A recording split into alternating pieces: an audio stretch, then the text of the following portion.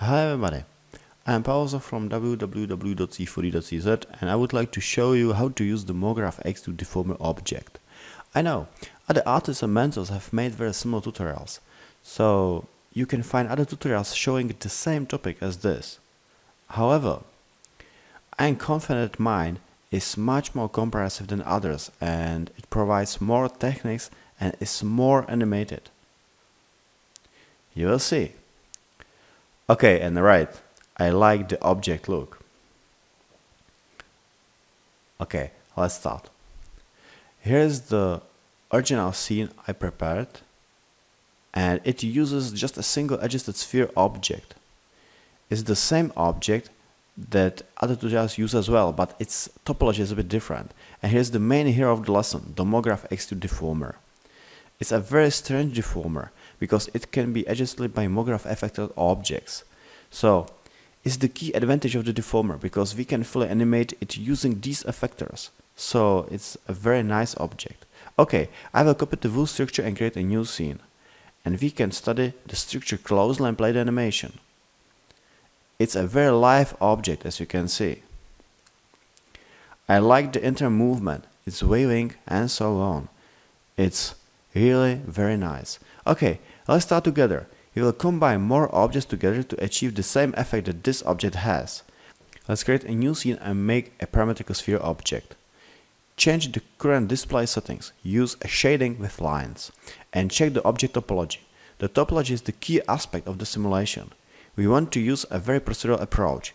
We don't want to model it at all. I want to use some effectors, deformers and so on, but the object still needs a suitable topology first. This proper use of topology is probably the main difference between this and other tutorials I have seen, because they usually use a wrong topology. Select the object and change the type choice here to icosahedron.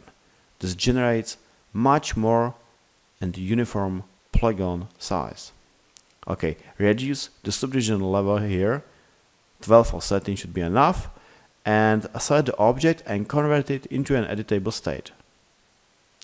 Okay, select the polygon mode, select all polygons the object has and activate the Extrude Inner tool. Be sure you turn off the Preserve Group option and scale the current selection down. This will create the basis of various arms, by the way. Use the Live Selection tool, press the Ctrl key and click to the Edges mode here. It will convert the current polygon selection to the Edges selection. Use the V key, choose the Select menu and use the Invert Selection command. Use the Selection menu again and use the Shrink Selection command. That's perfect, because we got a selection we really need. We will subdivide the selection and remove many narrow polygons we generated with the Extrude Inner tool. We will clean up the look of the object and convert many polygons of it into quad angles polygons. We will get much nicer mesh. Okay, use right mouse button, use the Edge Cut tool, turn off the Create Angles option here and hold down left mouse button and move right. Create two new points and that's all. Use the Shift key and change the cut size and go back and use the polygon mode again. Use the Selection menu, choose the Set Selection command and save the current selection. Select all polygons of the object and use the Untriangulate command. Done. It's really very easy. Okay, we got much nicer mesh than before, but we need to spherify it a bit, because if we check an outline of the object, it still looks very straight and that's not nice. Okay, select the object, press the Shift key and create a spherified deformer as a child of the object. Set the deformer, set the strength value to 100% and reduce the radius to 100 instead of the default value. That's all. It looks much better now. I like Cinema 4D deformers, but I will convert the current state. Set the sphere object, use the model mode, right mouse button and use current state to object command. Select the original object and we can delete it. Use the polygon mode again and select the set selection tag of the object and restore the stored selection. Use the Extrude tool and move new polygons inside the shape of the object. Use Extrude Inner. Be sure the selection tag is still selected and save the selection again. Set selection command. It's still very easy. Almost anyone knows how to use the Mograph Extrude tool. It's a very nice and powerful tool, especially when it comes to organic modeling. But it's pretty hard to control it. We can parametrically and non-destructively adjust it and so on. For those who don't know the tool, let's show it. Okay, let's create a new scene and a new object. It can be a cube, for instance, and we can select a polygon here and choose the Mograph Extrude tool and we are talking about. Okay. And this tool executes a selection, but it executes it several times and affects it by other values as well. So we can adjust an execution repetition by the step value. The movement, contrast, and extrusion offset. The Z value represents a normal offset. Here's the scale settings, and rotation is here. We can adjust all these values independently, and we can use some variations as well. Two variation modes are here, initial and per step. It can be pretty helpful because we can generate a very nice organic shapes, as I said before.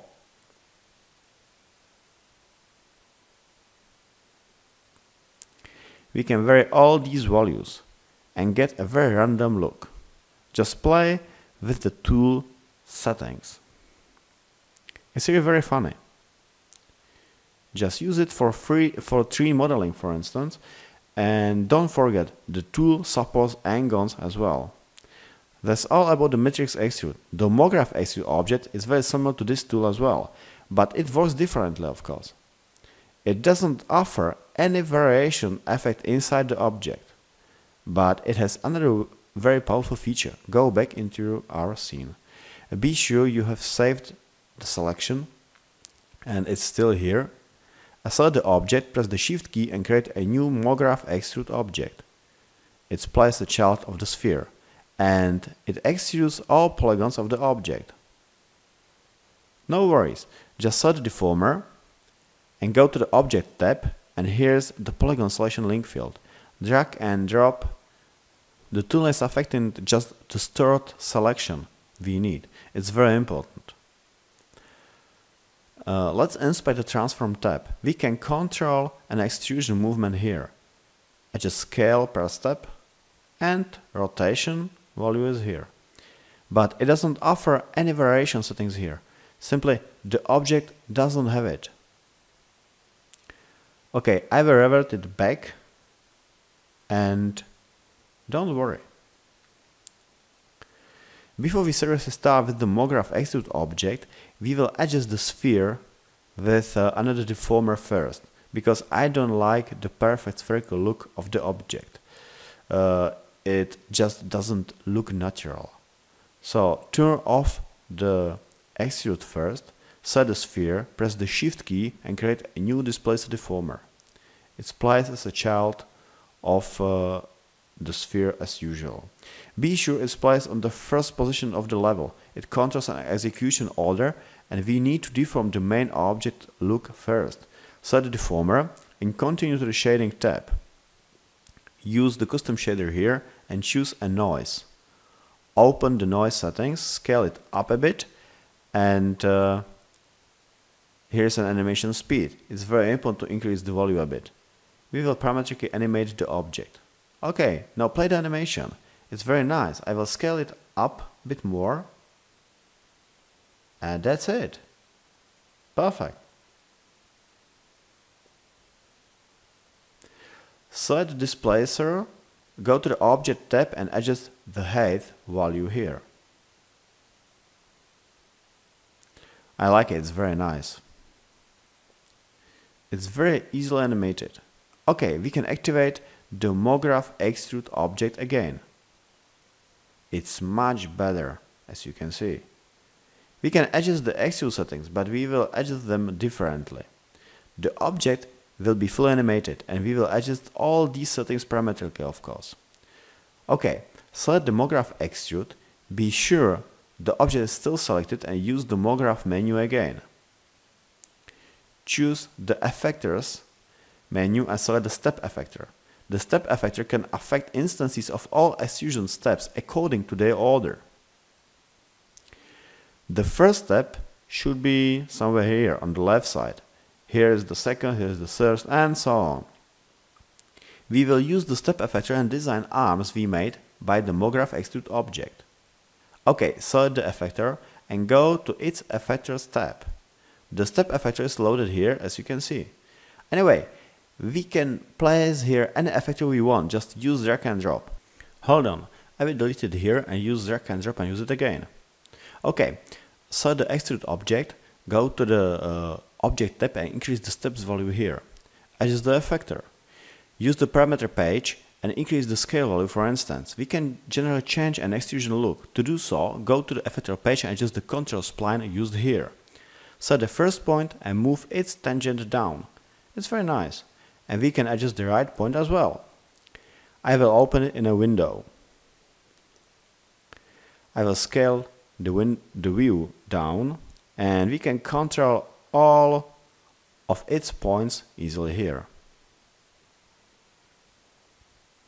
It's a mushroom look, I like it. We can add another effector here. We can adjust the extrude itself, decrease its steps down for instance, and so on. Although the extrusion step value is different, the overall arms look is staying the same as before. Okay, let's add another effector. Select the extrude object like before, go to Mograph menu and choose the step command again. Turn off the scale option now and we can adjust the position settings. Adjust the Z value, it moves steps in original polygon's normal directions and we can move it by this way. And don't forget, we can affect it by the effector spline as well. So move the right point down and move its tangent up and we can prepare something like this. Check the last extrusion step is pressed inside the shape. It's a very nice looking effect. Reduce the Z value a bit. Okay, and I will adjust it a bit more. And I will use a separate window. Okay, this is the second effector.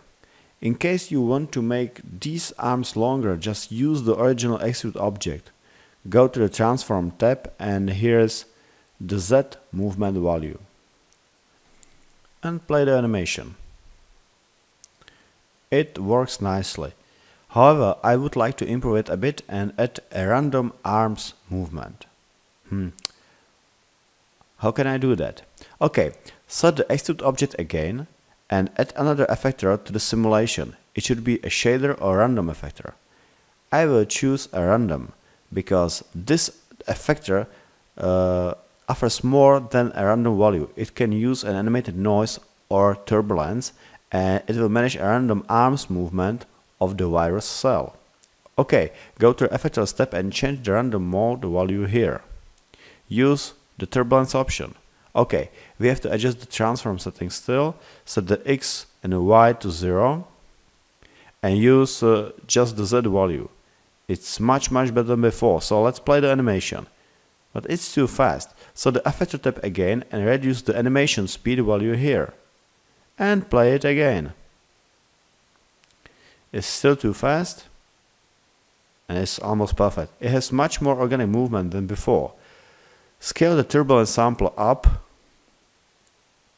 Okay, I like it, but I don't like the fact that it moves arm surface inside the shape as well. We can check it from inside. Yes, we can see it here. We have to adjust it, of course. Be sure the effector is still selected. Go to the fall off tab and change the use shape settings here. Use the sphere option and invert the fall off influence using the invert trigger. I will adjust the fall off size a bit and decrease the fall off value.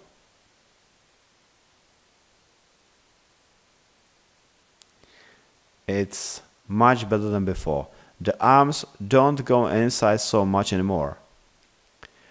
There is still a small movement, but it's not as critical as it was before. As you can see, it's almost perfect. So let's use another random effector here. It will simulate a spherical movement of the arms. So it will affect them in X and Y directions only. Create a new random effector. Set the extrude, go to the effector tab, and drag and drop and place the last effector we made here. Set the effector itself and adjust its parameter settings. Set the Z value to 0 and use some X and Y values instead. Okay, and continue to the effector step, and we can adjust the use turbulence sample here. In other words, we have to adjust the speed and scale. This will generate a more random look. Okay, it's really very nice. And again, it's even better. We made a very nice and easily animated object, and we haven't used any keyframe. I like the fact that it doesn't require any keyframe. We are almost at the end of the tutorial. Select the sphere object, use the Alt key and add a new subdivision surface object. Okay, and we can still adjust the object look a bit, just by selecting an effector and adjusting its settings. But from a general point of view, the object itself, the object is done. I will adjust this scale value a bit.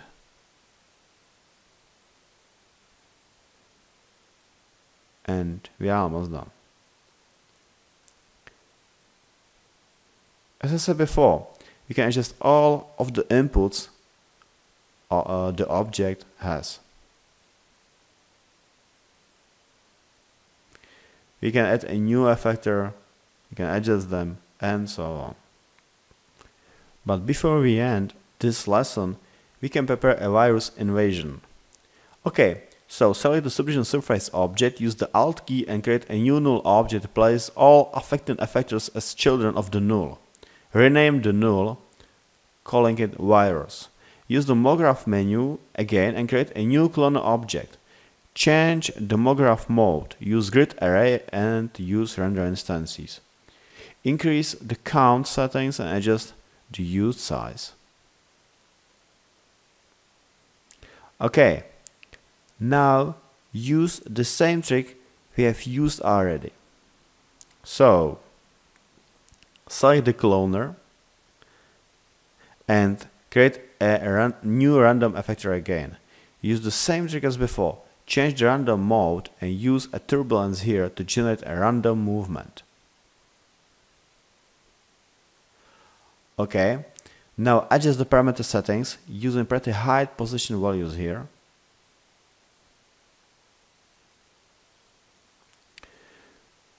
Go back to the effector step and decrease the animation speed value.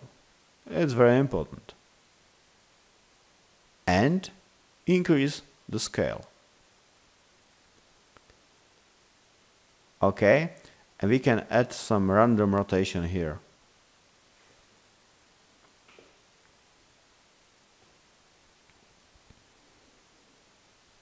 That's really all. The virus animation is done. We got a very nice movement, a very organic and fully animated virus object. And it doesn't need any keyframe. I like animation that do not require keyframes. The base tone of the simulation is the Mograph Extrude object. It's a very nice and very helpful hidden deformer of Cinema 4D. And don't forget, the deformer can be affected by any effector you can think of, such as random, step, shader, and so on. Thank you for watching and see you at www.c4d.cz.